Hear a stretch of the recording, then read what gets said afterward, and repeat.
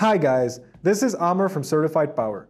Today I will be going over a Danfoss Series 45 pump settings. When starting the engine, let the truck idle. Maintain a safe distance from the truck's mechanical components. Be mindful that the truck implements may be moving. On a Danfoss Series 45 pump, there are two different pressure settings that need to be adjusted to optimize the pump's performance. The major adjustment, most commonly known as the pressure compensator, sets the high-end pressure to make sure the system is protected at maximum pressure.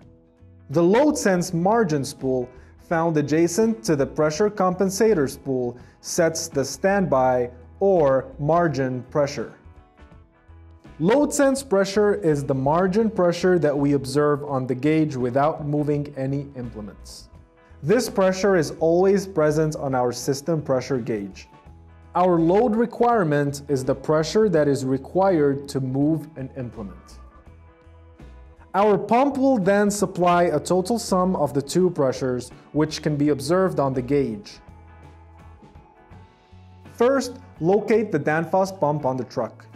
Then, locate the pump control.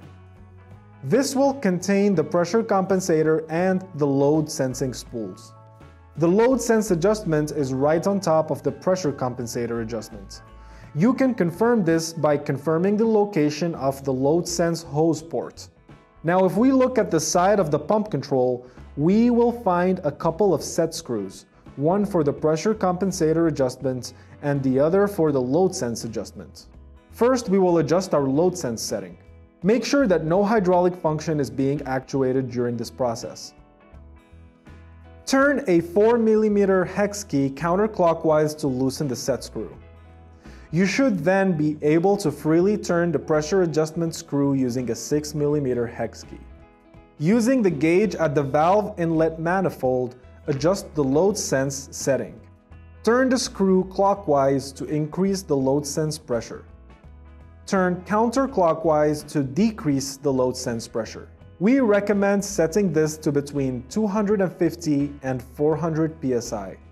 Consult the factory if other pressures are desired. Tighten the set screw when the desired pressure is reached.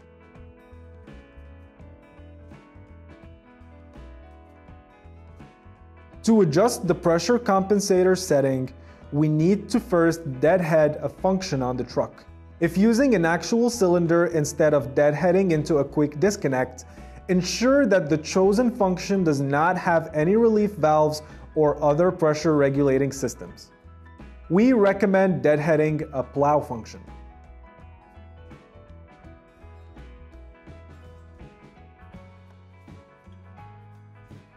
Repeat the same process that we did for the load sense adjustment, except this time we are loosening the compensator set screws, and we are adjusting the compensator pressure setting screw.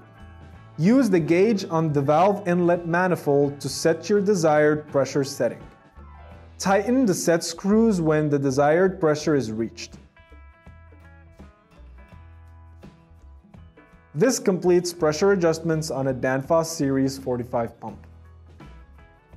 If you have any questions, please do not hesitate to give us a call on the number provided on the screen, or visit our website at www.certifiedpowersolutions.com.